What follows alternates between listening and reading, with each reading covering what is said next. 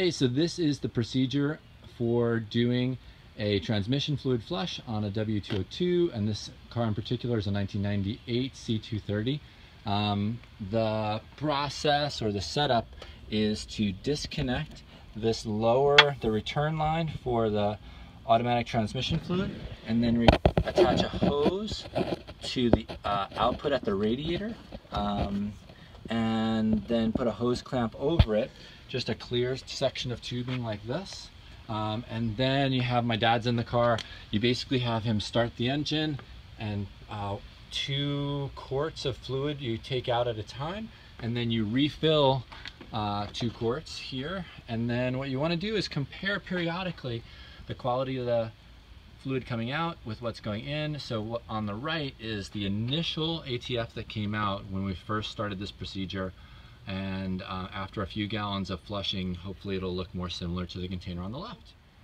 So this is just to illustrate the velocity that the C230 pumps transmission fluid. Go, Dad! And you can see that it's just flying out of here. And you do 2 quarts at a time. So it's almost there. Stop! And that's it. You can stop. This is just a quick video update. This is 3 gallons of fluid flushed, and it's still quite dark.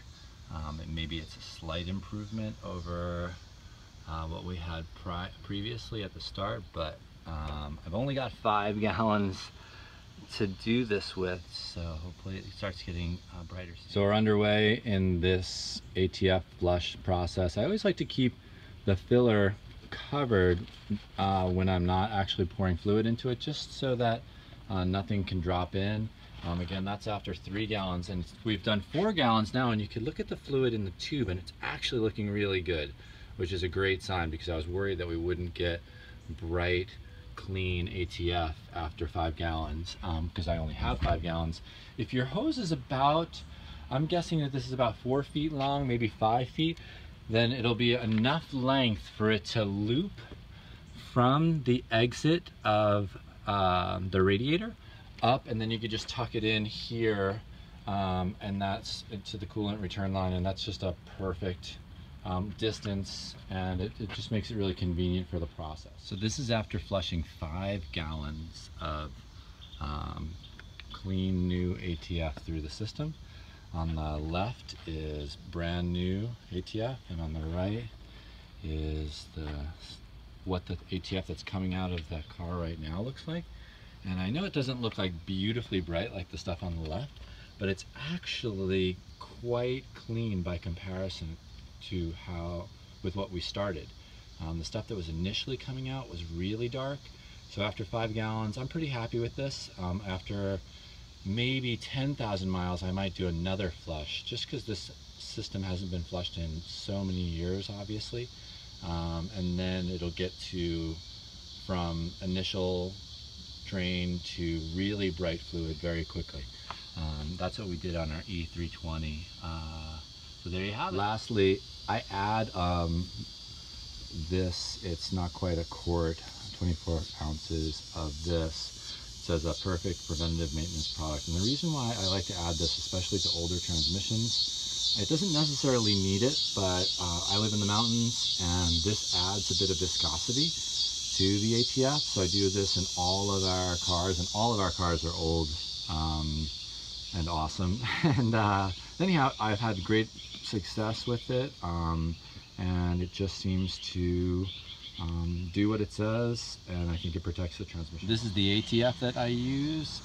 It is full synthetic, and it's also high mileage, and what that means is that it definitely conditions the seals and does a good job with that. Also, it has like bazillion approvals, so we use this in our classic Volvos as well as our Mercedes. We've got 2 Volvos and 2 Mercedes, all of which every car has over 200,000 miles. This is another, just a good view, comparison view of the 2 fluids after 5 gallons of flushing. You could see the fluid on the right is the test brand new fluid, and the fluid on the left is what is coming out of the engine after 5 gallons have been flushed through it. One last quick video before I take this line off. I just wanted to show this because it's a great contrast, the color of the fluid in the line now versus what you saw at the very first video.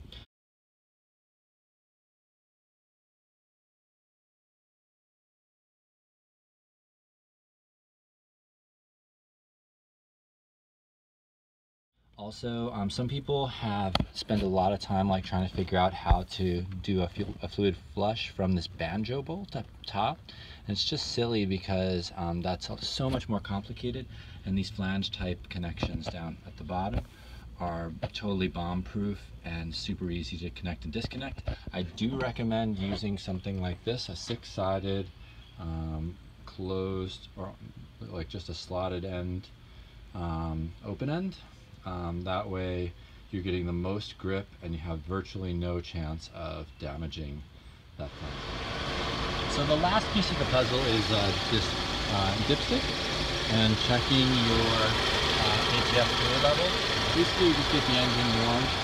One silly mistake that a lot of people make is they get this dipstick and they're like, oh my gosh, it's too long, it doesn't work.